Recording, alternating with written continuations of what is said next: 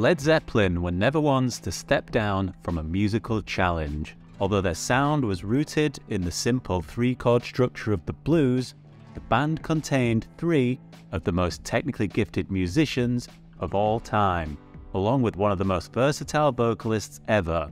There wasn't much that Led Zeppelin couldn't handle.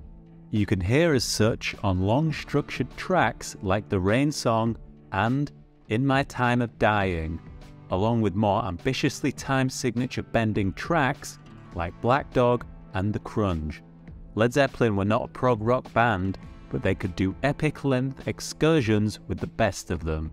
But there was one song where the arrangement was so arduous and confusing that the band only attempted it live a handful of times. The song in question is Four Sticks, and it is perhaps the most obscure song on one of the biggest albums of all time, Led Zeppelin 4. Slotted between the slinky fun of Misty Mountain Hop and the gorgeous folk of Going to California, Four Sticks is a hard-hitting rocker that seems to go in circles around itself, creating a hypnotic trance. The song's propulsive 5/4 main section lifts into a dreamy 6/8, tumbling back into its insistent main riff. It reveals two sides of Zeppelin that they melded perfectly: the ambitious experimentalists and the thunderous hard rockers. While recording the track, John Bonham had difficulty wrapping his head around the changes and burned through a number of takes with increasing frustration. According to John Paul Jones, it took him ages to get Four Sticks. I seem to be the only one who could actually count things in. Page would play something and John would say, "That's great, where's the first beat?" He couldn't actually count what he was playing. It would be a great phrase, but you couldn't relate it to a count.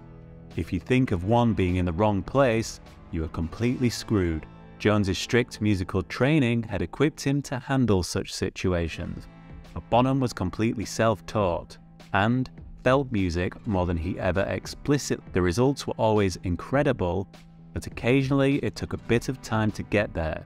Bonham had similar difficulties counting in Black Dog and Rock and Roll, keeping his sticks clicking during the a cappella portions of the former, and borrowing the opening to Little Richard's Keep a Knockin' to kick off the latter.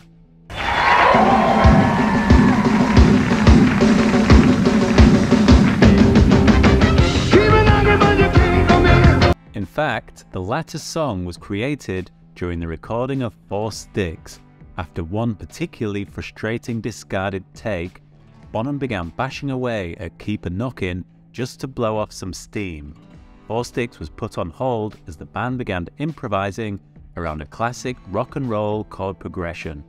After the spontaneous writing of Rock and Roll, the band returned to Four Sticks, eventually nailing the final version as it appears on the album. Speaking of sticks clicking, the unique click-clack sound on Four Sticks wasn't an overdub. Looking to change his approach to the pattern, Bonham grabbed an extra stick for each hand, hence the song's title.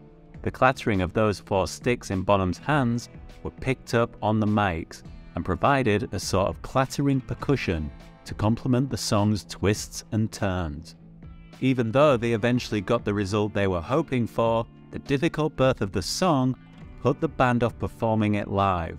Four Sticks joined the ranks of other classic Zeppelin songs that never got to be played on stage, including an outtake from the sessions for Led Zeppelin 4, Boogie with Stu. The track was so improvisational and so reliant on Ian Stewart's piano that it was never busted out live. Those songs weren't the only songs that never got played live by Zeppelin. Living Loving Maid, Do You Make Her, The Rover, Down by the Seaside, Night Flight, and In the Light were left out of the band's live sets. Even a song explicitly written about the live Zeppelin experience, Houses of the Holy, was never given the live treatment, proving just how fickle Zeppelin was when it came to their live show.